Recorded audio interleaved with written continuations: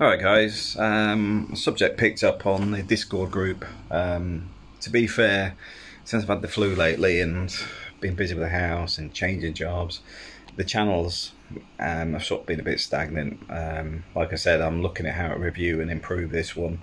I've got to look at the Spanish one because the other problem with the Spanish stuff is while I'm working, I'm not actually progressing much in Spain, and my builders ain't developing much either. To the point we've actually gone to get some other builders now because we waited too long. I mean, it's been nearly a year to get the conservatory finished. Money sat there. I literally just need the builder. So I'm just sort of looking at some of the topics that we ain't covered before. Like I said, I'm going to do some more on personal development on a broader sense to cover more age groups as well. Yeah, so living in Spain or living in the Philippines or the UK. I was just reading the comment from D Mars that's sort of weighing these options up at the moment. I've got to admit, if I hadn't been to Spain, I'd have probably stayed in the Philippines. If it wasn't for the kids, you know, at the end of the day, the whole move was about their education. Originally I was moving to the UK with the family, and then I just didn't like it. And I've got to admit, it hasn't got any better. I mean, especially with the governments we've had lately. So for me, would I move back to the Philippines? Compared to the UK? Yes, 100%. But with Spain as the other option, it's got to be Spain. The reason Spain is more beneficial for me is for the kids. You know, the Philippines is very limited for what's on offer for the kids. But if it was just me and the missus, to be fair, we'd probably travel more instead. It wouldn't be either. It would just be like we'd have a base in one and then spend a lot more time traveling. Because one of the things around the whole property purchase and everything else is to create roots for the long term for the family, so that the kids have always got a base to come back to. You know, when I reach my timely demise at some point, it's just giving them some base and some grounding. But what would I think about living in the Philippines full time today? The COVID environment has been worse there than sort of gets coverage. I know some of the hospitals now weren't too keen on you being ill and turning up in case you had COVID, which is great for a hospital, not wanting patients. I know they were quite locked down for a long period of time. I know Jay had problems going back to the Philippines. I know other people that were either stuck there or couldn't get back. So from those sort of things, you got to sort of factor those in, but I wouldn't say that make that your defining thing, being stuck in a country, because my personal view is with life, it's too short to worry about what if. Now, what would put me off living back where we normally are is pollution's worse, population growth is still out of control, developments there is excessive. You know, a lot of property developments, but they don't put the infrastructure in properly. The corruption is rife, but then I'm sitting here dealing with Liz Truss, Boris Johnson. I know that's in the UK, and I'm saying can't even use that as a sort of justification these days, because quite simply they're all doing it.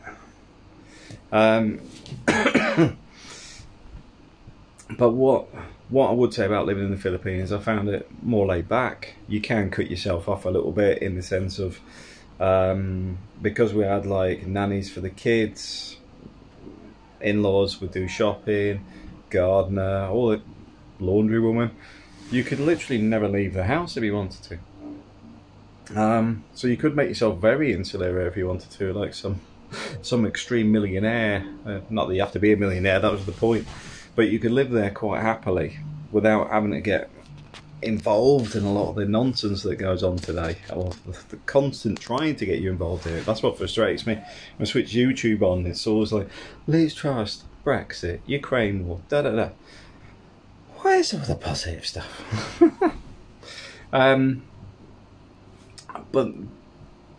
But from a lifestyle point of view, I found Philippines, food-wise, there's plenty to choose from there. People can complain it's expensive, but to be fair, good food costs money anywhere. I've just had a Sunday roast, which I paid double what I would go into, say, a Toby's Tavern or Toby's Carvery or whatever it is.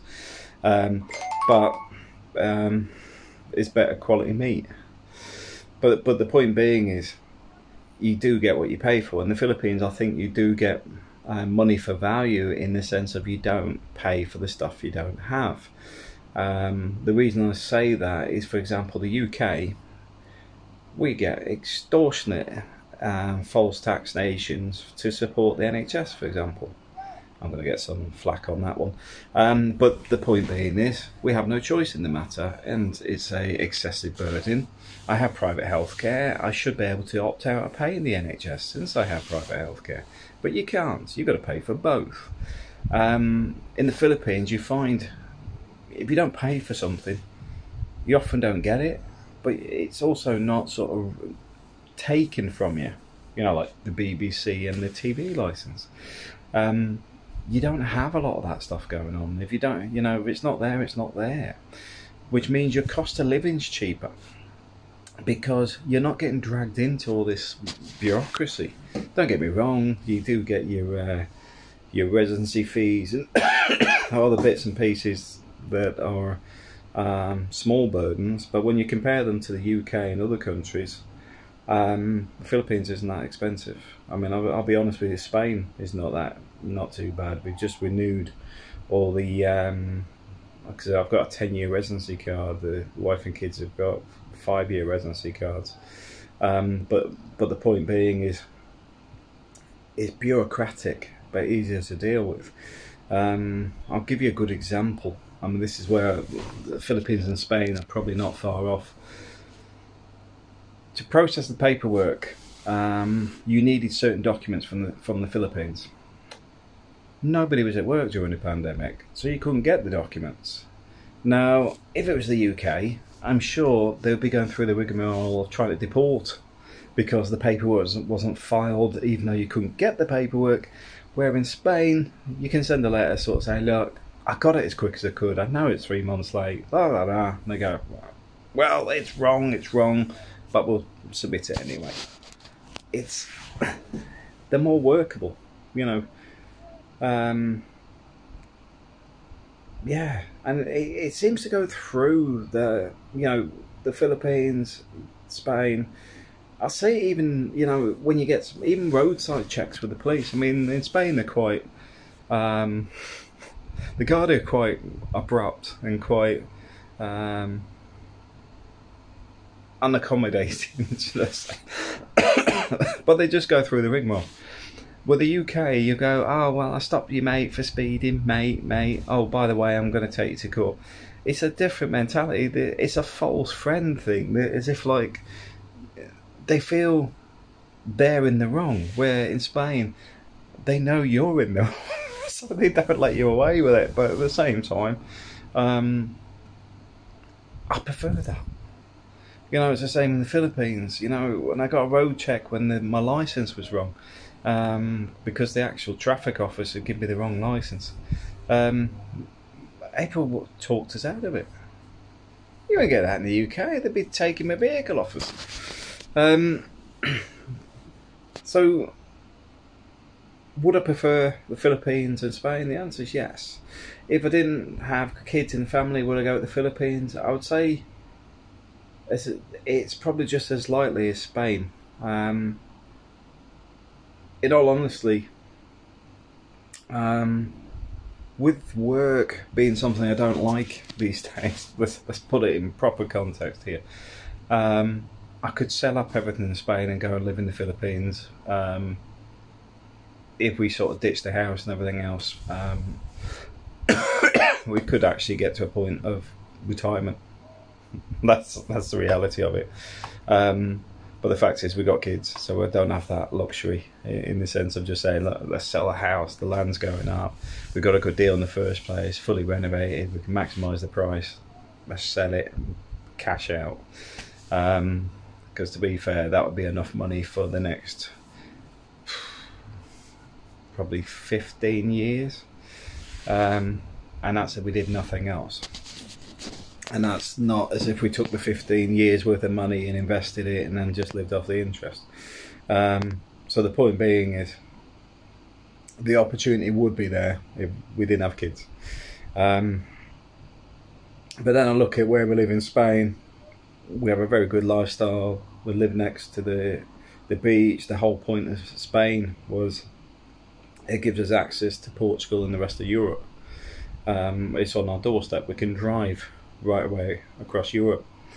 So there's two different perspectives there.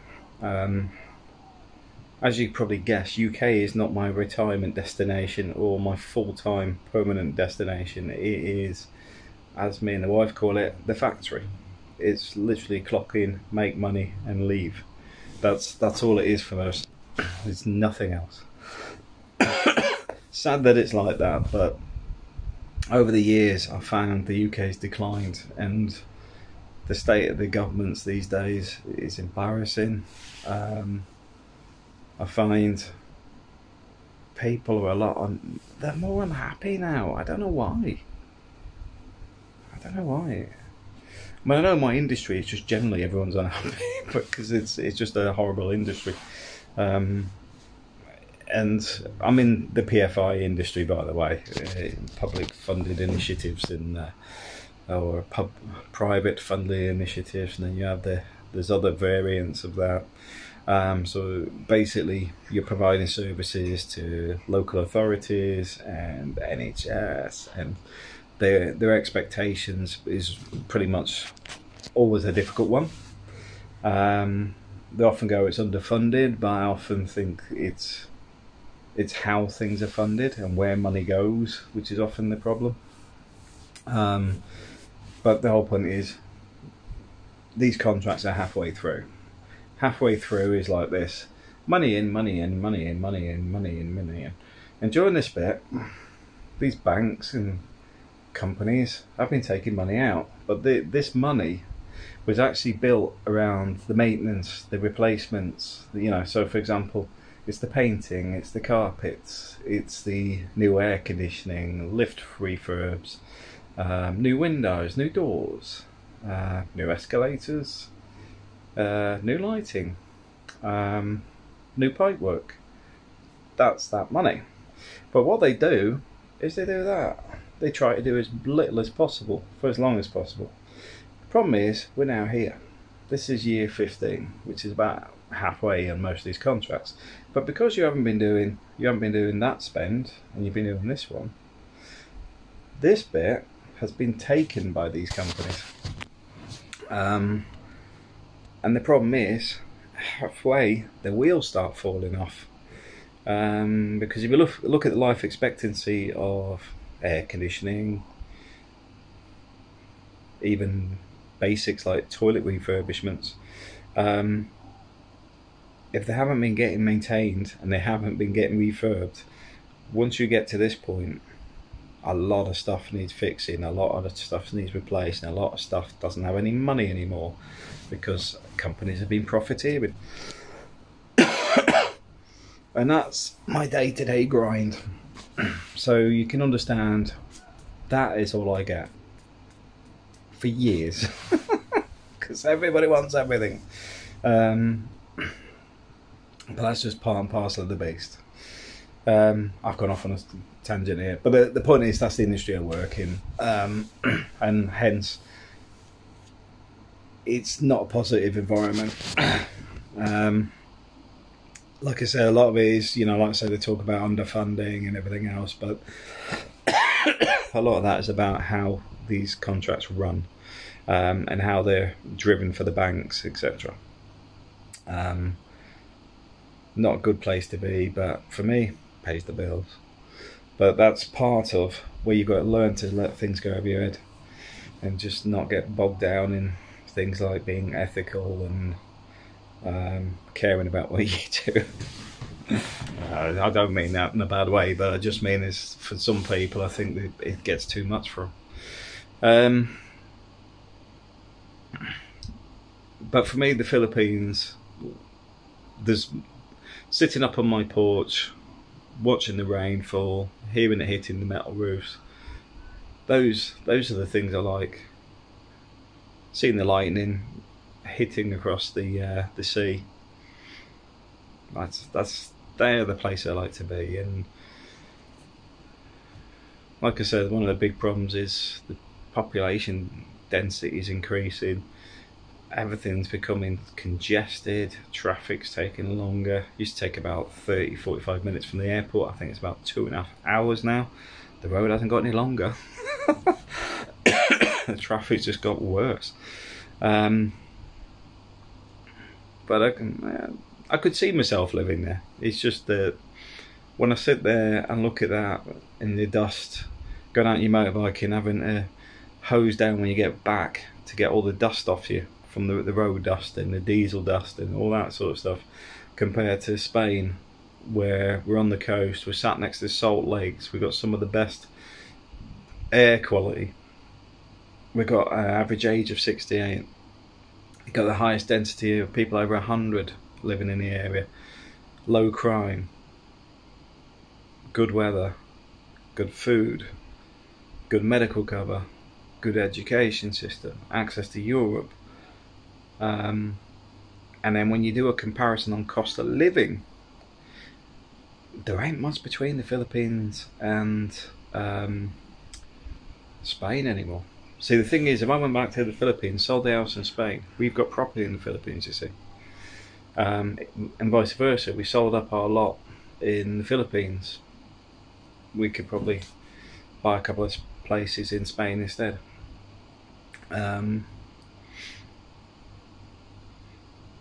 But yeah, I can't see me living in the Philippines full time, unless something changed. You know, the advantage I've got with the Philippines, if say everything went to complete disaster, I could get a backpack and go to the Philippines and I could survive quite easily. Spain, it's a bit harder. Philippines, I think you can get your costs far, you know, if you're right down the bottom if you had to, and work your way back up. Spain, I think you'd find that difficult because your rents are much higher. But like I said, we've got properties in both countries, so it's not so bad for us. But that's the other thing. I've took my mortgage from about 550 down to 380. Every month I'm overpaying it by over $1,000 a month. Because you've just seen the interest rates in the UK going up. I don't think that'll ripple into Europe. But at the same time, the mortgage is what keeps me locked to the UK. Once that's gone, I can open the box to everywhere else. So yeah, I'd say Spain's our home. It's our base of Europe. Philippines is our base for Asia.